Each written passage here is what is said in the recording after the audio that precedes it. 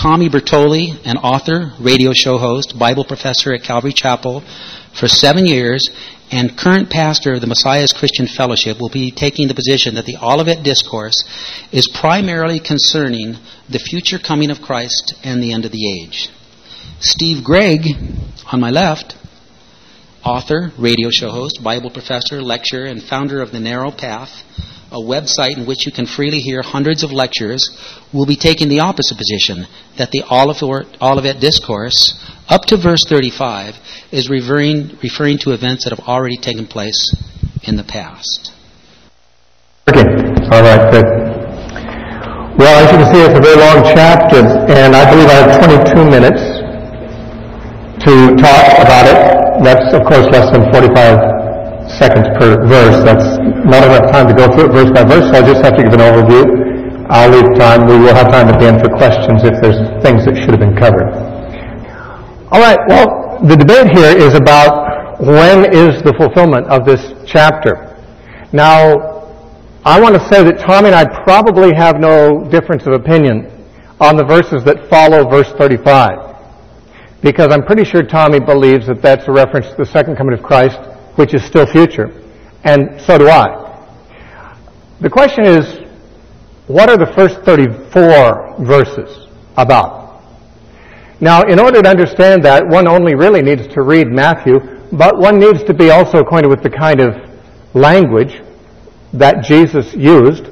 And because he used many Jewish idioms that are familiar in the Old Testament prophets, which are not as familiar to us, it's helpful for us to acquaint ourselves with how the prophets spoke and realize that they didn't always speak the way we do. And by certain expressions, they didn't mean what we would mean if we used those expressions. And there's no reason to believe that Jesus spoke like a 21st century American, but rather like a first century Jew. And furthermore, we have the parallels in Mark and Luke to help us along here. From time to time, consulting the parallels in Mark 13 and Luke 21 will be helpful in understanding what this is about. So I'm glad you all have a copy of the New King James available.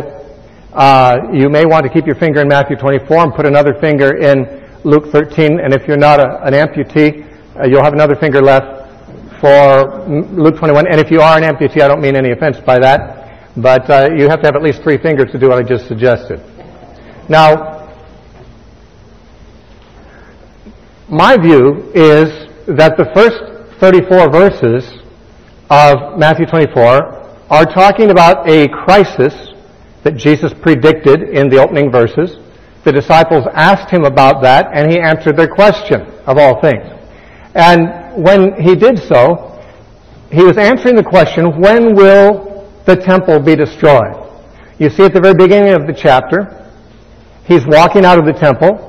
Someone points out the stones of the temple to him, and Jesus says, do you see all these things? Not one stone of these will be left standing on another, but it'll be thrown down.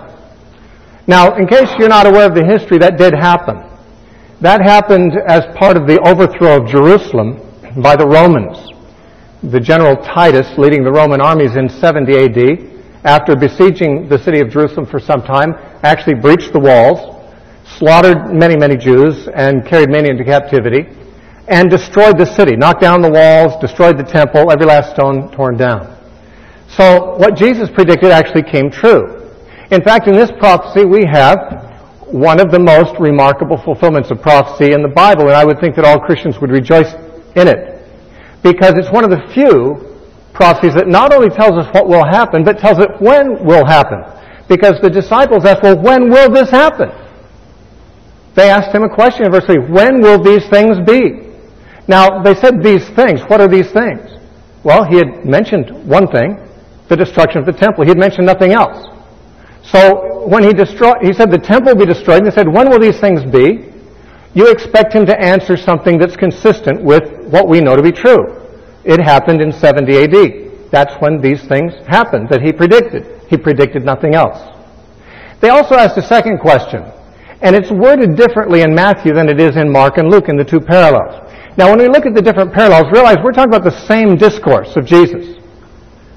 The statements of Jesus were a certain way. The gospel writers recorded them each in their own way.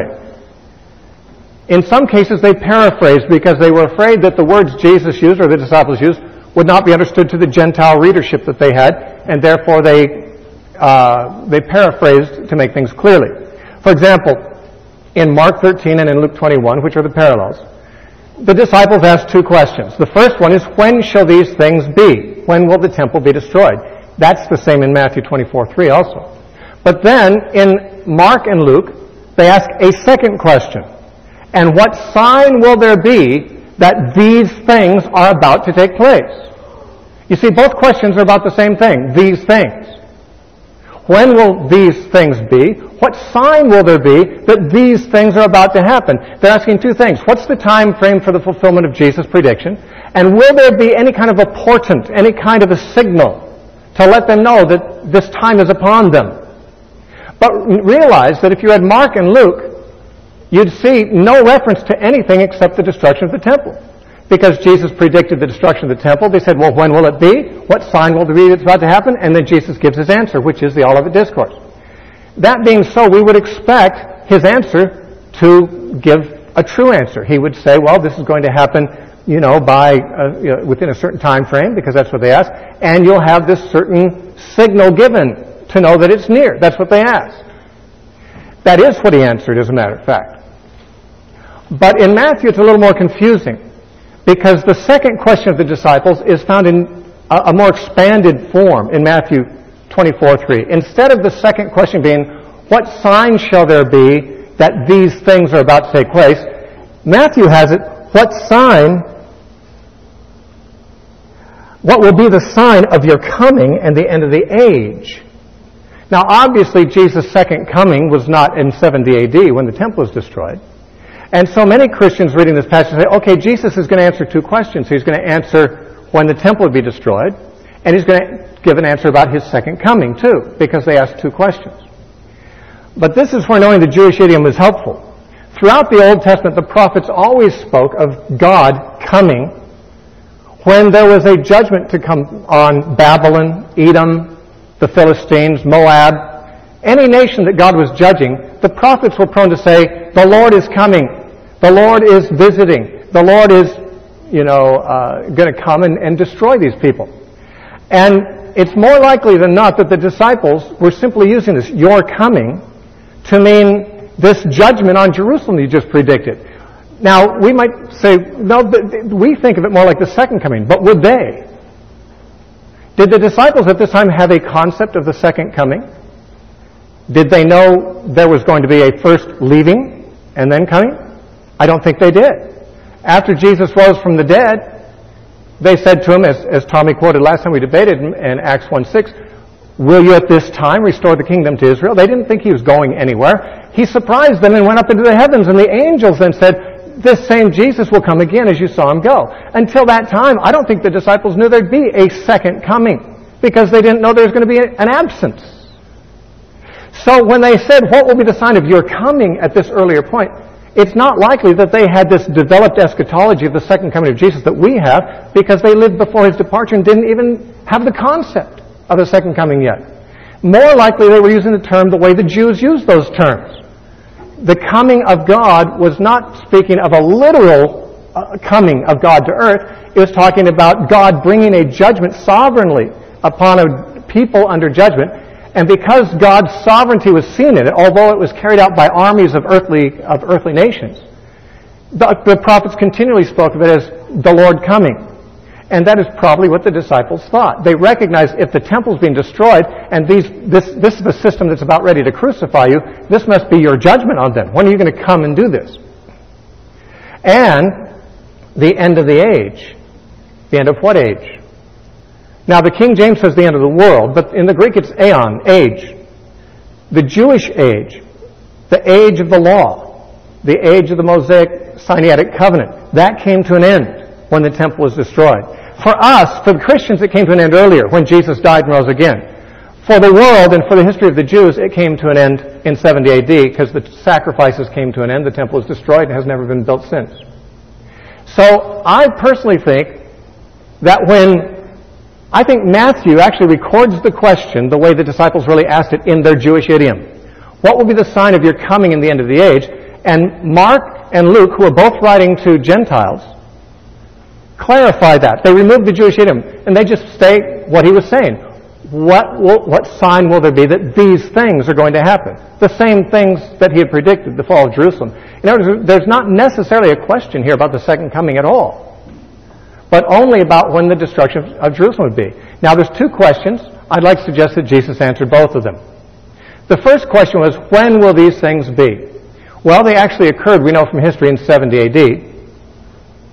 And Jesus said in Matthew 24 and verse 34, "Assuredly I say to you, this generation will by no means pass away until all these things take place." They said, "When shall these things be?" He said, "These things will take place before this generation passes away." To the Jew, a generation was considered to be about 40 years. Jesus uttered this prophecy in 30 A.D. It was fulfilled in 70 A.D. He hit it right on the bullseye. That's why I said it's one of the most remarkable fulfilled prophecies in Scripture, because while there are many fulfilled prophecies in Scripture, it's one of the few that targets a date of fulfillment decades before it happens, and it happens at the very time that it's predicted. And this is wonderful. For some reason, Christians often don't want it to be a fulfilled prophecy. They want it to be about something else. You know, Bertrand Russell, the famous atheist philosopher, one of the criticisms he had of Christianity, which in his lecture he gave called "Why I'm Not a Christian," one was, he said, because Jesus missed his prediction. Because Jesus thought he was going to come back in that generation, and he didn't. And many non-Christians have taken a futurist view of this passage and said, oops, Jesus couldn't be the Son of God because he prophesied wrongly. And it's so sad, because they should never have taken a futurist view of this. There's nothing in the passage to suggest this is going to be fulfilled at the end of the world. Jesus said the temple would be destroyed. They said, when will it be? He said this generation won't pass before it happens. And it did. It's wonderful. The other question they had is, what sign shall there be that these things are about to take place? His answer in Matthew 24:15 is as follows. "Therefore, when you see the abomination of desolation, spoken of by Daniel the prophet, standing in the holy place, whoever reads, let him understand. Then let those who are in Judea flee to the mountains," and so forth. This is the signal. It's about to take place. Flee to the mountains. The destruction of Jerusalem is upon you when you see this thing, the abomination of desolation. Now, for many years I was a dispensationalist teacher, and as a dispensationalist I taught that the abomination of desolation is a future time when a future Antichrist is going to put an image of himself in a future Jewish temple. And that will be the abomination of desolation. That arose from my interpretation of Daniel 9, which I no longer hold the same interpretation of Daniel 9 as I used to, but Daniel 9 mentions the abomination of desolation.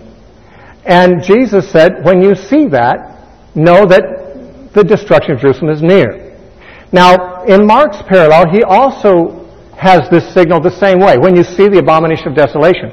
But in Luke 21, Luke, who is writing to a Gentile man and does not assume that this man is going to understand what that Hebraism is, abomination of desolation, in the very same spot in the discourse, Luke paraphrases this prediction. It's in Luke 21 and verse 20. In Luke 21:20, and if you want to follow Luke 21 verse by verse along with Matthew 24, you'll find this is the parallel statement. This is the exact same point in the discourse.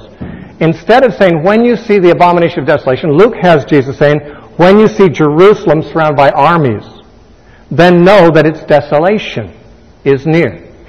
When Jerusalem is surrounded by pagan armies, that's an abomination. And it'll bring about the desolation. The desolation is near. The question is, what sign will there be that this is about to take place? Well, when you see the armies coming against Jerusalem, it's near. That's the sign. Then, the next verse, as in Matthew's, you who are in Judea, flee to the mountains. Which they did. Do you know that? Eusebius, the church historian, writing in 325, said that before the Romans came and besieged Jerusalem, the Christians in the church in Jerusalem received an oracle from God, like a prophecy, telling them to flee. And they did. And according to Eusebius, not one Christian was left in the city when the siege took place. All the Christians escaped. Why? Well, Jesus said, do it. Flee to the mountains. They did flee to the mountains. They fled to Pella on the other side of the Jordan. Everything predicted here and commanded here happened. Now you say, what about the wars and rumors of wars and earthquakes and famines? Well, probably in one of my other segments, I'll point out to you from historical sources, all those things happened too. When people say, well, these things didn't happen, so it couldn't have been fulfilled. How do you know they didn't happen? Have you studied the ancient history of the period? I have somewhat. You don't have to study it too much to find out the answers. Everything Jesus predicted did happen. Everything in that generation. Now there's one little section that's seriously problematic, and that's in verses 30. I think it's verse 30 and following, where Jesus said, I'm sorry, I'm still looking at Luke. That's my problem. Turn back to Matthew here, 24. In verse 30, Jesus said, verse 29 and following. Immediately after the tribulation of those days, the sun will be darkened, the moon will not give its light, the stars will fall from heaven, and the powers of the heavens will be shaken.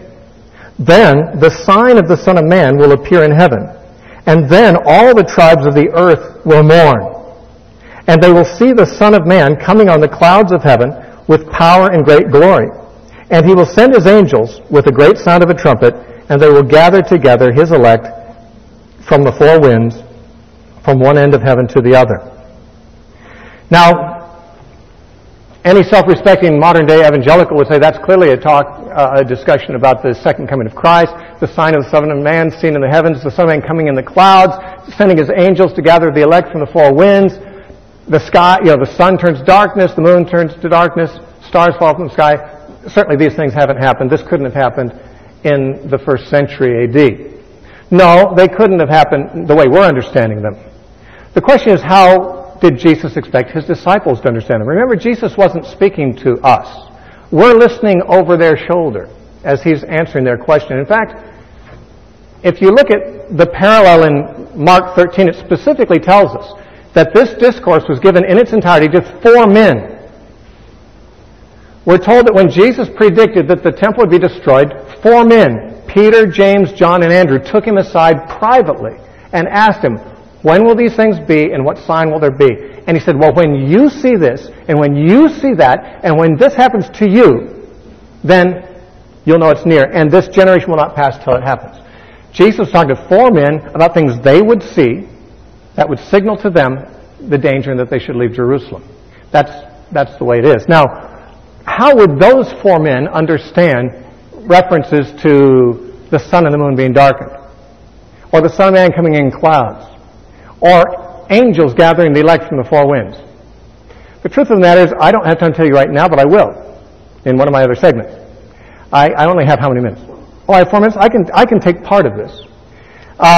Everything Jesus said in that section has parallels, verbal parallels, in Old Testament prophecy. And in none of the parallels does it mean what we normally would take it to mean. For example, if you look in Isaiah chapter 13, or if you don't, you can just let me read it to you, but you can look at it yourself. Isaiah chapters 13 and 14 are a 2-chapter long oracle against ancient Babylon. It actually says later in the chapter that the Medes and the Persians will conquer Babylon. So we know this is ancient Babylon, not some future Babylon.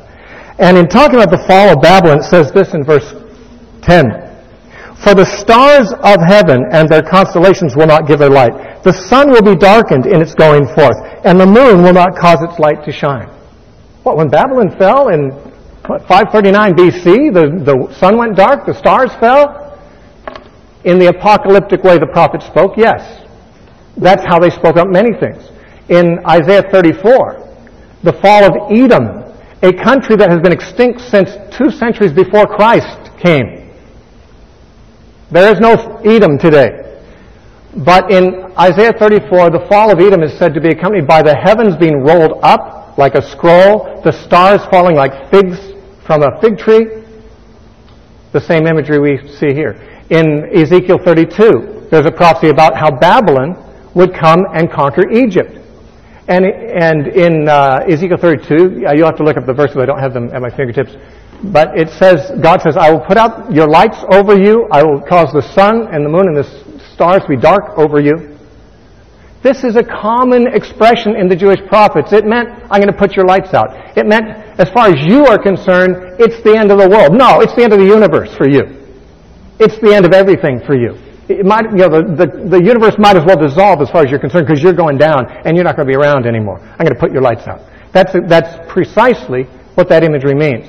And when Jesus uses the exact same imagery with reference to the destruction of Jerusalem, it's likely the disciples would have understood it the way that Jews understood those things.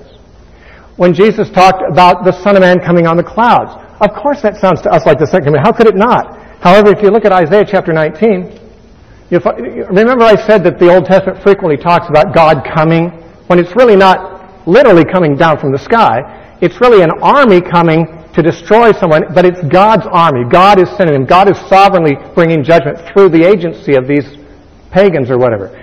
That's the common speech of the Old Testament. Look at this passage in Isaiah 19, which is talking about how the Assyrians would conquer Egypt. Isaiah, if you read the whole chapter, it's talking about the conquest of Egypt by the Assyrians, a nation that's no longer in existence. But at the beginning it says, in verse 19:1, the burden against Egypt, behold, the Lord rides on a swift cloud and will come to Egypt. The Lord coming on a cloud. Literally? Did Jesus come on a cloud to Egypt when Egypt fell? No. Did Yahweh come down on a cloud? No. Well, what's this talking about? It's the poetic language of the prophets. It's as if God is riding at the head of the armies because they are his armies bringing his judgment. But notice the language, the Lord rides on a cloud and comes. Now, if Jesus said, and you will see the Son of Man coming on a cloud, how would that be different in meaning than when Isaiah uses the exact same expression? Remember, the disciples didn't know Jesus was going away, so they would not likely have understood it to mean his coming back from the sky. Nor would they need to. They already had a vocabulary from the prophets that would make sense of that differently than we do. The prophets are the most unfamiliar writings to Christians of the whole Bible. If there's any part of the Bible you haven't read, it's probably the prophets. Christians find them difficult. Why? Because they use Hebrew idioms that we don't use. But once you acquaint yourself with the prophets and saturate yourself in their idioms, suddenly you find that Jesus was an Old Testament prophet too, only bringing in the New Testament. And he used Hebrew idioms too. More later. Thank you. Matthew's answering three questions. Matthew 24, verse 3. As he was sitting on the Mount of Olives, the disciples came to him privately saying, tell us, when will these things happen? That's the first question. And what will be the sign of your coming and the end of the age? Those are the second and third. I take the second and third question to mean the same thing. There's a law called Granville's Sharp Rule, which when two substantive nouns are put together by the word kai, they could be talking about the same thing. I take the position, really doesn't matter whether it's two questions, three questions. I'm saying the second and the third question are answering the same thing. Matthew is answering the sign of his coming, as far as the sign of Jesus' coming, as well as the end of the age. Luke is answering all three questions. He's going to answer the first question in Luke 21, verse 20 through 24. He's the only one that's going to use that kind of language describing the destruction of the temple. Mark in 13, he's answering the second and third question. And so, we're going to look at language that has a biblical precedent. There's no guesswork to what we're looking at in Matthew 24. The end of the age is no guesswork. The abomination of desolation is no guesswork. All we have to do is work our way back to Daniel, follow a trail that takes us into the book of Revelation, and we know what the abomination of desolation is. It is not the destruction of the temple or Jerusalem in 70 AD. It's emphasizing an individual who's setting up some sacrificial system in the most holy place. And we're going to look at scriptures as we look at 5 scriptures that help us with the abomination of desolation. The reason why this is important, because there is no guesswork. The end of the age, what is the expression saying? Matthew uses it 4 or 5 times. Jesus is just picking up on what Daniel said about the end of the age. I believe the last verses in the book of Daniel, it's actually the end of days, but it's synonymous with the end of age. And all Jesus is doing is using familiar language that the Jews would be familiar with as far as the end of the age of the Jews, which will take us to the second coming of Jesus Christ.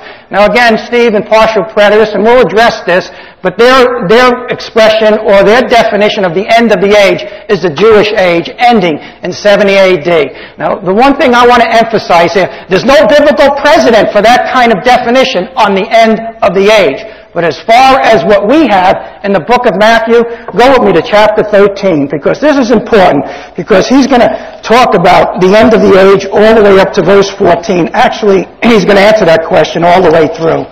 Chapter 13. Let's pick it up in the Tares Explained.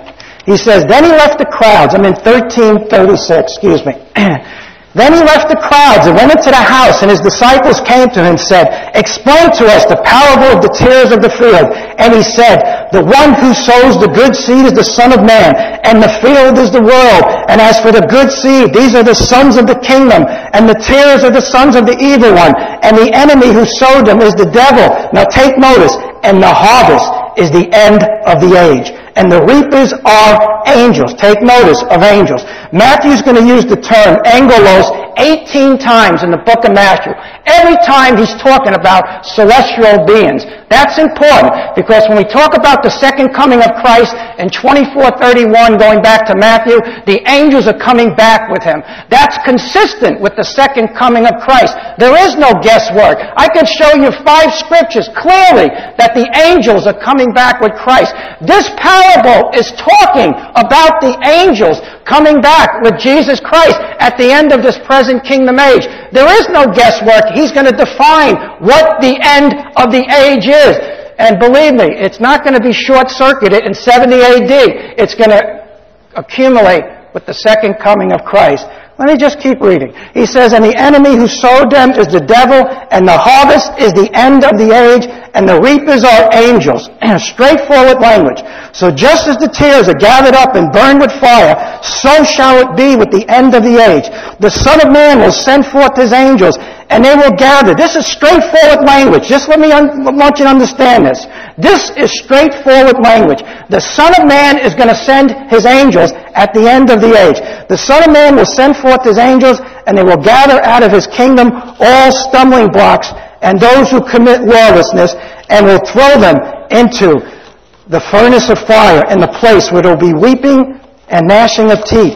Then the righteous will shine forth as the sun in the kingdom of their Father, speaking about the millennial kingdom coming into effect. He who has ears, let him hear. Go down to the dragnet, verse 47, the parable of the dragnet. Do you know what the purpose of this parable is? To show us how this present kingdom age is going to end. Again, the present kingdom age is the period of time from the first coming of Christ to the second coming. Jesus is introducing this Jewish audience to a period of time that was never attested to. It was alluded to, but it was never really spoken of fully in the Old Testament. Now what he's doing in these Matthew accounts, he's introducing the disciples to the characteristics of this present kingdom age.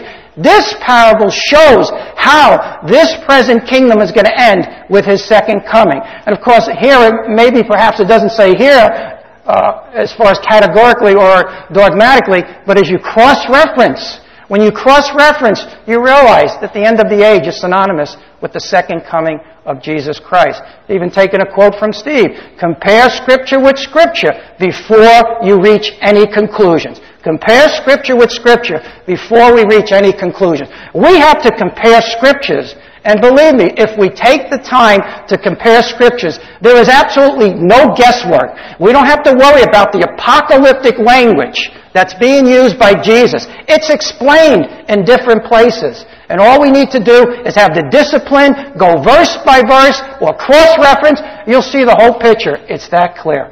And so, in verse 47, it says again, the kingdom of heaven is like a dragnet cast into the sea, and gathered fish of every kind.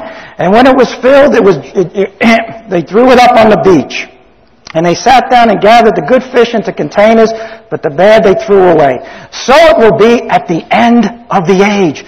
The angels, take notice again, the angels will come forth and take out the wicked from among the righteous, and will throw them into the furnace of fire.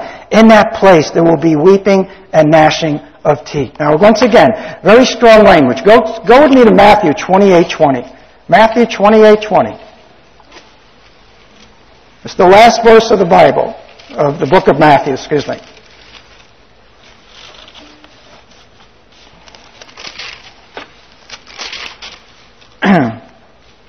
Verse 19. Go therefore and make disciples of all the nations, baptizing them in the name of the Father and the Son and the Holy Spirit, teaching them to observe all things I command you. And lo, I am with you always, even to the end of the age. 4 times, same expression in Matthew 24. Are we to suggest Christ is only with us to 70 A.D.? That's what the partial preterists are suggesting to me. What's the plan after 70 A.D.? I mean, Christ is only going to guarantee this presence of Him with the Holy Spirit in us to the end of the age, which ends in 70 A.D., according to partial preterists? No. He's going to be with us to His second coming. That's why these are key words. These are key words. All Jesus is doing is using language of Daniel that's taking us to the finish line. Daniel, like many books, is a prophetic book, and the highlight of Old Testament prophecy is the millennial kingdom. He's taken us to the finish line just like every other major and minor prophet. And so, as we look at this, Jesus is only using language from Daniel, which is taking us to the finish line. How do we know that Daniel, the end of the age in Daniel, you get a chance, look at Daniel chapter 12, verses 1 and 2. It's talking about the resurrection. When these events will take place, they'll take place at the resurrection of the Old Testament saints. It's no secret to New Testament believers that the resurrection takes place with the second coming of Jesus Christ. And so as you compare Scripture with Scripture, you keep seeing the whole picture of what God is doing. Now, let's go back to Matthew. Let's go back to Matthew 24. You read, and what he's going to start suggesting is things that are going to characterize this present kingdom age leading up to the end of the age. He says, for nation will rise against nation. I'm in verse 7. Matthew 24:7. And kingdom against kingdom, and in various places there will be famines and earthquakes. Now don't miss this, but in Luke 21, the parallel passage, look what Luke adds in his epistle. And there will be earthquakes, and in various places plagues and famines, and there will be terrors. Now listen, great signs from heaven.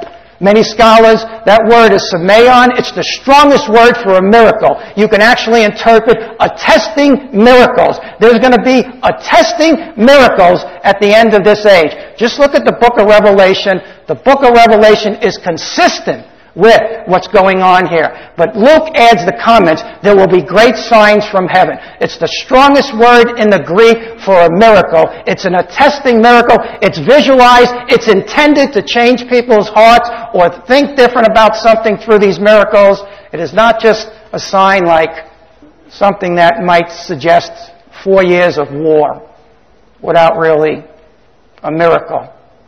You know, what took place in 70 AD. Now, as we go back to Matthew, he goes on, he says, at that time, many will fall away and betray one another and hate one another. Many false prophets will arise, mislead many. Because lawlessness is increased, most people's love will grow cold. Now, listen. You can find episodes of this before 70 AD. You can find episodes like this before Hadrian sacked Jerusalem in 132, 135 AD. But let me tell you something. You can find episodes like this at the second coming of Jesus Christ. And the reason I can be confident that he's talking about the things that are going to characterize the events leading up to the second coming of Christ because of what he says here in verse 14. Verse 13, but the one who endures to the end, he will be saved. What is the end? He's already spelled it out for us. The end is the end of the age. Now I know what partial preterists do to this, and we'll probably talk about this. But he's already established the word teleos.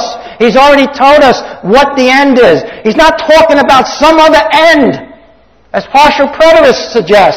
He's talking about the end of the age. Why? Because the next verse is going to reinforce it. Look what it says in verse 14.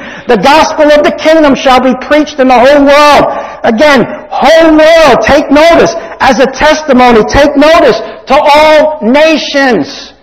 What's this verse have to do with 70 AD? These people are going to get butchered. What do they care where the message is being preached? But it carries meaning when you realize what's going on in the book of Revelation. God is being merciful. He's showing, he's allowing the gospel. This comes out in Revelation 14. He's allowing the gospel to go out to this last generation one more time. This is making sense. But why would this verse make sense to people who are on the verge of getting slaughtered by the Roman authorities? Who cares if the gospel went out to the whole world? I'm saying, of course, it's important that we preach in every generation, but here it carries no weight to suggest that the end of the age is 70 AD. It carries no weight. It makes no sense. But it makes sense when you put it in its right context. And he says, this gospel of the kingdom shall be preached in the whole world as a testimony to all the nations, and then, now take notice, and then the end will come. The end of the age. Therefore, look at the same passage, look at verse 15, just a continuation, because we know from Daniel chapter 9 verse 27, we know from Daniel chapter 12 verse 11, picked up by 2 Thessalonians chapter 2, picked up by Revelation 13, we know what the abomination of desolation is. There's nothing in the scriptures that you can suggest that the abomination of desolation, or take the liberty, or you could take the liberty, but I have no biblical precedent from Luke 21:20 through 24 that is suggesting that that language is synonymous with the abomination of desolation. I have nothing, but we do have a biblical precedent when it comes to the abomination of desolation. Go to Daniel chapter 9 verse 27. It talks about a reference to the Antichrist who's going to break this covenant at the midpoint of the tribulation period. And then all of a sudden he's going to set up the abomination of desolation on wings. If you go to Daniel 11:31, it gives us a description of Antiochus Epiphanes. If Antiochus Epiphanes serves as a type of the Antichrist, there's no guesswork to the abomination of desolation. Do you know what Antiochus Epiphanes did? He came into the most holy place and put a pig on the altar and sacrificed it to Zeus and made the Jews sacrifice a pig to Zeus. That's the abomination of desolation. It's taking us right into the most holy place. And then, of course, in 2 Thessalonians chapter 2, which talks about the Antichrist, the man of lawlessness, it says he will set himself up in the temple of God. In the Greek, the word temple is naos. It's a word talking of the temple proper, which means the most holy place, the holy. There's another word for temple in the Greek, hiteron. It's talking about the temple complex. It's sometimes used of our bodies as the temple of God. Sometimes it's used as the local church. 2 Thessalonians, the Apostle Paul, when he describes the man of lawlessness, this man of lawlessness is the Antichrist, which is going into the Holy of Holies, according to the Greek, the naos, and he's going to set himself up as God. In Revelation 13, we have a beautiful commentary of 2 Thessalonians chapter 2. If you look at the beginning of chapter 2, it talks about the gathering of his people and the coming of Christ.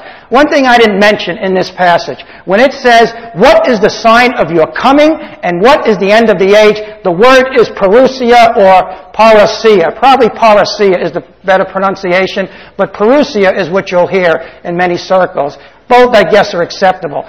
The word is talking about an actual present. It's not talking about, he's coming in the clouds and then nothing's really happening. It's just an expression.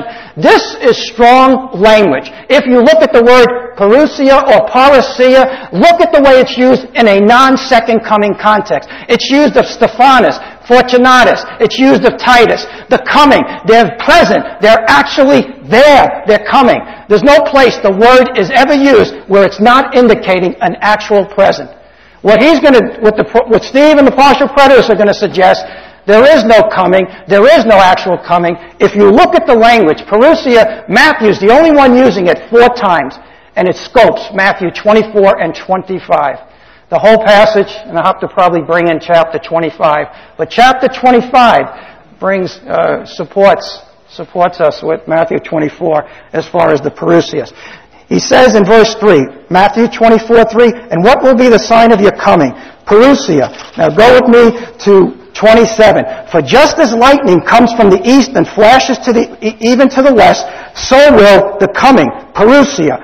Verse 37, for the coming of the Son of Man, parousia. Verse 39, and they did not understand until the flood came and took them all away, so will the coming, parousia. It's tying it all together. And so, what Steve and I agree with, as far as verse 35 to 41, speaking of the second coming, the word for the coming of Christ is used in Matthew 24 3 times, the same word. And the strength of the word is begging us. It's an actual present. Let's go back to Matthew. I think I got 2 minutes here. But Matthew... 4 minutes. 4 minutes? Okay. Now, verse 15, he says, therefore, when you see the abomination of desolation... What is the abomination of desolation? Well, once again, take the time, look at those verses that I quoted. Perhaps we'll get a chance to look at them again.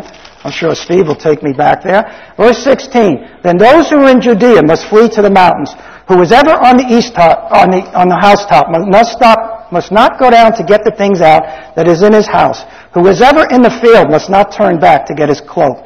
But woe to those who are pregnant, pray your flight. Again, this is language. Again, we'll talk about this in a second. Verse 21, for then there will be great tribulation. The translation, my New American, adds the indefinite article. There is no indefinite article.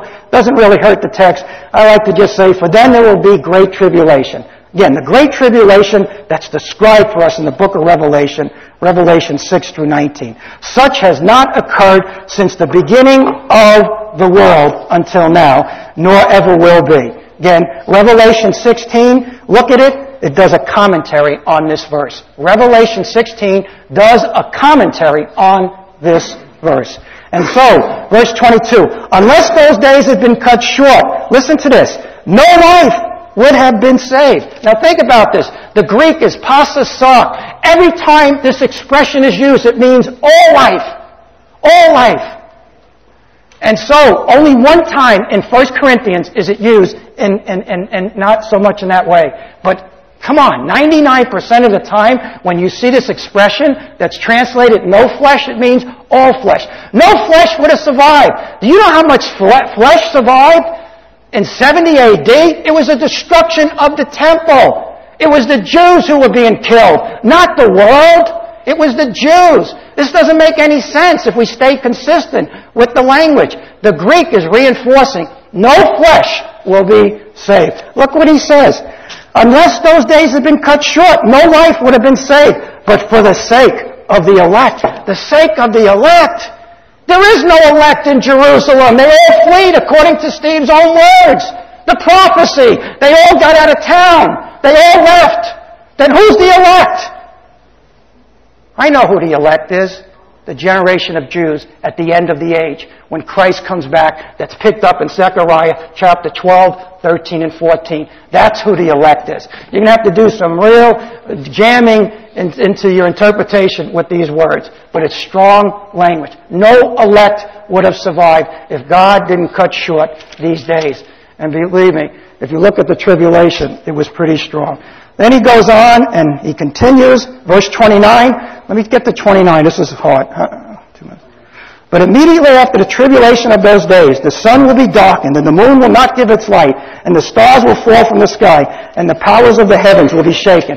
Steve wants to use Old Testament language. We're going to talk about this. I can show you this language is consistent with the second coming of Christ and with the restoration of Israel. Look at areas that talk about the sun and the moon. I can show you 4 places.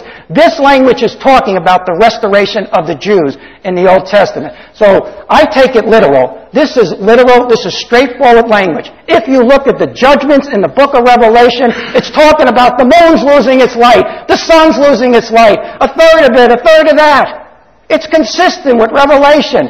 I take it literal. But if we have to take it in an apocalyptic context, it still reinforces what Jesus is saying. Judgment is coming at His second coming. He's using that language because judgment is a reality. And all He's doing in that context is reinforcing what He said. And we'll talk about 30 and 31 when I get back. 8 minutes now? Okay, thank you. Well, I think I'd like to use this time to respond to some of the things that Tommy said. One of them is that he said Steve and partial preterists claim that there's no actual coming of Christ. I'm not really sure how Tommy could say that. He has, I think, listened to some of my tapes. I heard that he listened to all my tapes on this. If he has, then he wouldn't be able to say that. I believe in the second coming of Christ as much as any Christian in history ever has. I look forward to a resurrection of the dead at the second coming of Christ. I believe that this same Jesus whom you saw ascend to heaven will come again in like manner as you saw him go, as the angels said. I believe there will be a rapture of the church, a resurrection of the dead, a creation of new heavens and new earth and new Jerusalem. I believe all those things. We're not talking about tonight whether there's going to be a second coming of Christ or not. We're talking about the meaning of a particular prophecy that Jesus gave. Now, if this prophecy is about the second coming of Christ, it's one of many. If it's not, then it's not one of those many. But there are others. There's no reason to deny the second coming of Christ simply because we recognize that Jesus predicted something would happen in that generation, and it did. Now, the biggest problems apparently we have here are some of the terminologies. Tommy pointed out the other times in Matthew where the term the end of the age is used. In the parable of the wheat and the tares, in the parable of the dragnet, and in Jesus' Great Commission. He said all of these are references to the second coming of Christ. He even mentioned the angels in them, just like we have in Matthew 24. The verses I read at the end of my last presentation do talk about the angels coming and gathering the elect, and it does talk about, we assume, the end of the age, since that was the question the disciples asked about the end of the age. My contention is that the end of the age is the end of the Jewish age. To say that it is the second coming in the parable of the wheat and the tares, and in the other places, and in Matthew 24, is really begging the question. The question is it the second coming in those passages also? It may be. I'm open to the possibility, but it's not obvious. Because of the many things Jesus actually said about the turning of the Old Covenant era and the New Covenant era, and he used language like this in many of his parables, I'm not so sure that the end of the age is the second coming of Christ in any of those four passages. Now, he said, what? Jesus has only promised to stay with us until 70 AD, because he said, I'll be with you until the end of the age. And after that, he's not going to be with us? No one said he wouldn't be with us after that. Jesus is telling them to anticipate the end of the age that they had been raised in and all their ancestors have been raised in, and he will not leave them destitute through that time of crisis. He's not saying, but after that I will. That's reading more into it than he actually ever says. Tommy said that this business about the gospel be preached to all nations, and then the end shall come, and you say, why should they care where the gospel is preached? They're all going to be slaughtered.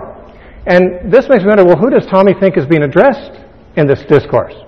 The disciples are not all going to be slaughtered, and they would be very concerned about where they're going to preach the gospel. He's talking to 4 disciples. He tells them that their mission is to be witnesses to all nations, and that the gospel will be preached to all nations before the end comes. The disciples may indeed be slaughtered, but not in 70 AD. They were killed in various places as martyrs. But I don't understand why one could say about this statement of Jesus, why would they care where the gospel could be preached? They're all going to be slaughtered. But this kind of brings up, when I was a dispensationalist, I used to think this chapter was directed toward the Jews. And if that may be how Tommy's thinking, then he's thinking, why would the Jews care? But see, when we study the Scripture, we need to ask ourselves, who is being spoken to? The Jews are not being spoken to. The disciples, some of the disciples, are being spoken to. They asked a question about a direct prophecy Jesus gave. He gave them a direct answer. Tommy says it's very straightforward. I agree. It couldn't be more straightforward. They asked, when will it be? He gave them a straight answer. This generation won't pass before it does. What sign will there be? He said, when you see the abomination of desolation. Now, Tommy said there's lots of passages about the abomination of desolation. No, there aren't. It's mentioned 3 times in Daniel. Once, in Daniel chapter 11, it is referring to Antiochus Epiphanes. So it's not talking about what Jesus is predicting, because Antiochus Epiphanes was 168 years before Christ. So clearly Jesus wasn't predicting something that happened 168 years before he was born. But there's another abomination of desolation coming after the time of Christ that he spoke of. And Luke tells us, by his parallel, that is when you see Jerusalem surrounded by armies. Now Tommy said, no, Matthew and Mark are talking about the end of the world in that passage, and Luke in that passage is talking about the end of Jerusalem. And I think, wait a minute, how are we thinking about the Bible here? Are we thinking that Jesus gave 2 different discourses or something? I don't think so. the context of these discourses is the same in all three Gospels. It's not a question of what Matthew and Mark are saying and what Luke's saying. It's a question of what did Jesus say? And how did Matthew and Mark and Luke understand the statement of Jesus? Jesus didn't say to Mark and Luke, let me tell you about the end of the world. And he said over to Matthew and Mark, and said to Luke, let me tell you about the fall of Jerusalem. He gave the one discourse, which Matthew and Mark record him saying at this point in the discourse, when you see the abomination of desolation. At the same point in the discourse, Luke takes the same statement and paraphrases it, when you see Jerusalem surrounded armies. These aren't two different discourses, two different statements of Jesus on two different subjects, as Tommy suggested. This is one discourse. Jesus said one thing. The Gospels record it a little differently from each other, but they all had the same idea. They didn't, if they disagreed with each other, we have to throw out some of their testimony. I believe all the Gospels are inspired and reliable. So I have to accept what they said about this. There is no mention of an abomination of desolation in 2 Thessalonians 2, nor in Revelation 13. Tommy weighed those passages very heavily, saying, no, the abomination of desolation is something that happens at the end. It's in 2 Thessalonians 2 and Revelation 13. Well, you read those chapters, see if there's any abomination of desolation mentioned there. No, there is not. Tommy believes, I think, that an Antichrist will put an image of himself in the temple in Jerusalem when it is rebuilt. Well, there's no mention in the Bible of the temple in Jerusalem ever being rebuilt. But if it is, there's no mention of an Antichrist putting an image of himself in it. It's true that the man of sin in 2 Thessalonians 2 is said to himself sit in the temple of God. That's not the same thing as put an image of himself. It says he will sit in the temple of God. If Paul thought there'd be an image of him there, why didn't Paul say so? In Revelation 13, the beast is worshipped by the second beast making an image of the first beast and requiring all people to worship the image. But there's no mention of that image ever being in Jerusalem, in a temple, or any particular geographical area. And that's not the same thing as the man of sin sitting in the temple. Here's an image of the beast that people have to worship. It's not stated ever to be in the temple. This is taking statements that actually don't say the same thing at all and acting like they do. If it is an image of the beast that is put in the temple, then Paul is not correct when he says that the man of sin himself will sit in the temple. And there's no place in the Bible, as Tommy likes to say, there's no place in the Bible that ever says that an image of the Antichrist will ever sit in a temple, in a rebuilt temple in Jerusalem. So I just take exception to all these points. I only have a minute or so left. I look forward to making some more. I know you have questions about a lot of the things in here. You say, well, how could that have happened? Believe me, I'm a conservative evangelical. I believe every word in Scripture is inspired. But I believe in interpreting Scripture by Scripture. And I believe you have to ask, who was this spoken to? How were they expected to understand it? And that's what we're trying to do here. Thank you. He doesn't spell it out, but it's begging us to see the consistency of what Daniel said about the abomination of desolation. Scripture interprets Scripture. You cross-reference. You get the whole picture. If we're going to depend on one verse here and there and not put them together, we'll never see the picture of God's kingdom program. This is totally consistent with what Daniel has given us in his word. But 2 Thessalonians chapter 2, look at the way he introduces this chapter. Now we request you, brethren, with regard to the coming. It's in noun form. When it's in noun form, it's parousia or parousia. It's talking about the actual coming of Jesus Christ, picking up where Matthew left off. And then he talks about the man of lawlessness. And he talks about the second coming of Christ, who will come in the brightness of his glory. It's the consistency of what Matthew is talking about in 24, 29 through 31. It's there. I can't miss it. I'm not making this up. But it's just the discipline of putting all the Scriptures together. As far as the Jewish age, I'm sorry, Steve, there is absolutely nothing in the Scriptures that say that the Jews came to an end in 70 A.D. Look at all the major and minor prophets like our last debate. Go to the many that talk about the restoration of Israel all over the major and minor prophets. Because of time I can't read them, I can read you 100. And the language is straightforward. To suggest that the Jewish age came to an end because the temple was destroyed in 70 A.D., it should have came to an end with the crucifixion and resurrection of Christ when the Mosaic law came to an end. If we're going to make an argument that the Jewish age didn't come to an end, Trace their history. They ended up in Yavna. Why do you think Hadrian, the emperor, in 135 had to sack Jerusalem and stop the rebellion? These people didn't go away. The Jewish age was still existing, and it's going to exist to the second coming of Jesus Christ because of the consistency of Scripture. Now, once again, this is coming down to a principle of interpretation. Does Scripture interpret Scripture? Do we get the full picture of one verse, or do we have to cross-reference to get the full picture of what God is trying to say? This is the way we've always interpreted Scripture.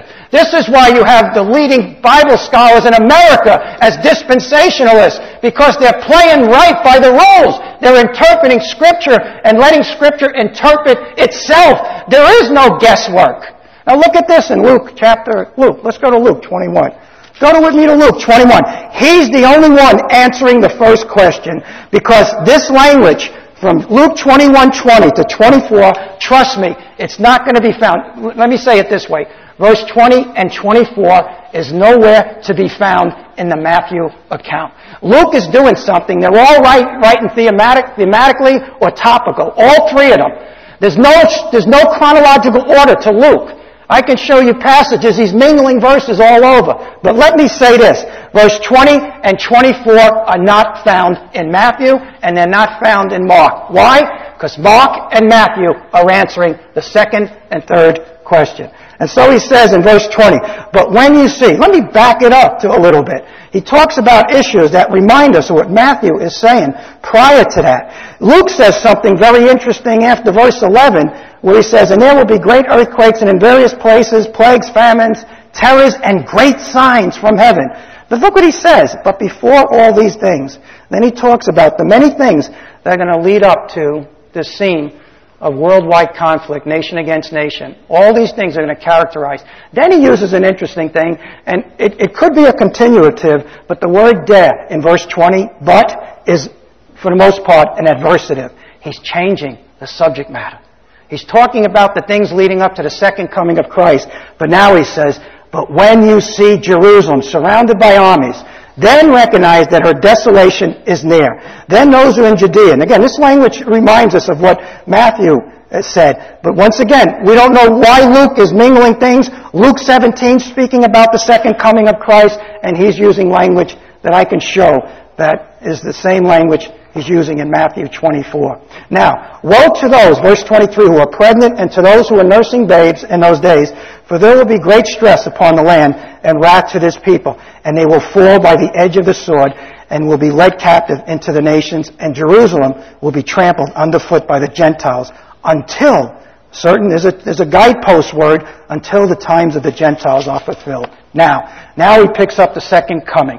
And again, he could be taking us to the end of the time of the Gentiles. That's why he's picking it up in verse 25. There will be signs in sun and moon and stars. Once again, Semeon, an attesting miracle. And on earth, dismayed among the nations, in perplexity at the roaring of the sea and the waves. You gotta love this language, in perplexity at the roaring of the sea and the waves. Go to Jeremiah 31 through 35. It's talking about the fulfillment of the new covenant in relationship to Israel. Jesus is picking up on the language because he understands the implications of what is going on here. He understands the implication. So he's using language that would remind them of the end days. Now, look at the difference. Look at the change of personality to what Luke is saying from verse 25. Men falling from fear and expectation of the things which are coming upon the world.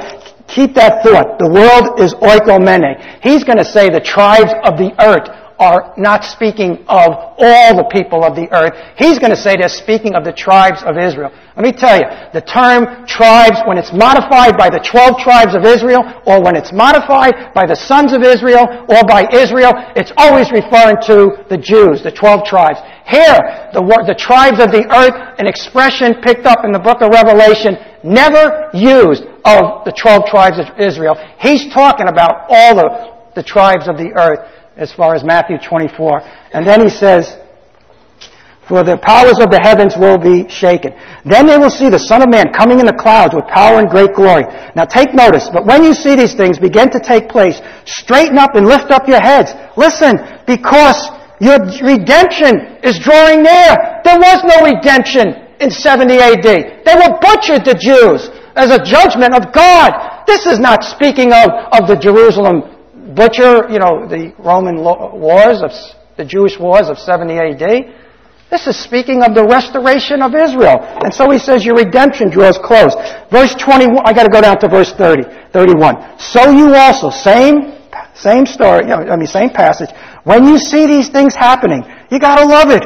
Recognize that the kingdom of God is near. What kingdom was near in 70 AD? There was nothing. Either the spiritual kingdom went into effect with Christ being resurrected and the Holy Spirit came into the hearts of new believers, or we're talking about the millennial kingdom that's going to be set up, that's picked up by Revelation 20. That's why this language is totally different from what he said in Luke chapter 21, verses 20 through 24. And one more thing. I didn't ever accuse Steve of saying, I even agreed with him. He takes the position, verse 35 to the end of the chapter, is talking about the second coming. I know his position, but I never said that he didn't believe in the second coming. I'm just saying Matthew 24 is included with the events of the second coming.